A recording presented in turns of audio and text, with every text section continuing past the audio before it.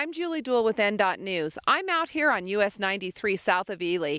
Back in November, a huge storm blew through, causing 50-mile-an-hour winds and huge snowdrifts. At least 50 motorists were stranded alongside of the road, and our NDOT crews came to the rescue.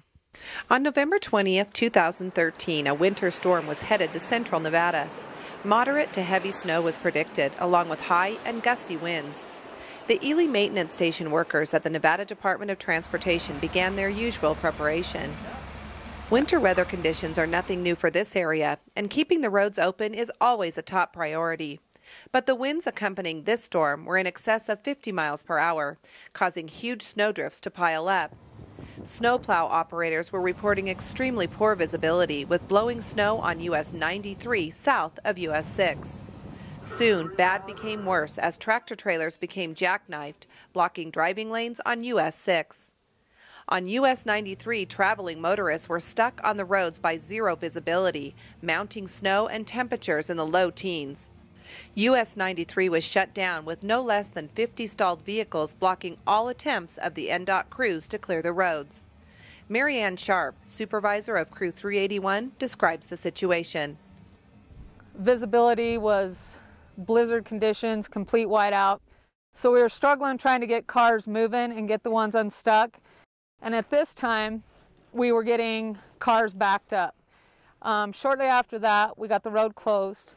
And then it was just nothing but cars, semis, semis facing in the wrong lane, cars in the wrong lane, and just for 3 miles, 50 plus cars stuck on the road. Stranded motorists were low on gas, food, and water. Attention was redirected from digging vehicles out to rescuing individuals and taking them to a safe haven.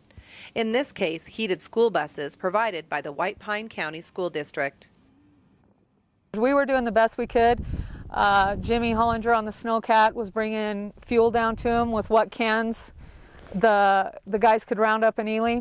We were trying to tram as much gas just to keep them running for the night, for the people that were waiting to get shuttled to the bus, just to keep them going. So many motorists were unprepared for the hazardous weather, some wearing shorts and no shoes. NDOT workers loaded stranded motorists a few at a time into a snowcat and drove them to the buses.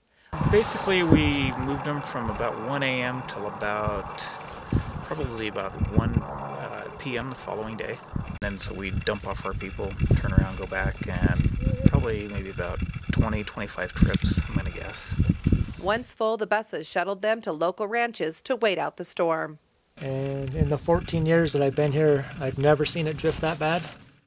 District 3 maintenance personnel worked from the north end of US 93, while crews from District 1 worked the south end, tediously digging stuck vehicles out of 10-feet-high snowdrifts.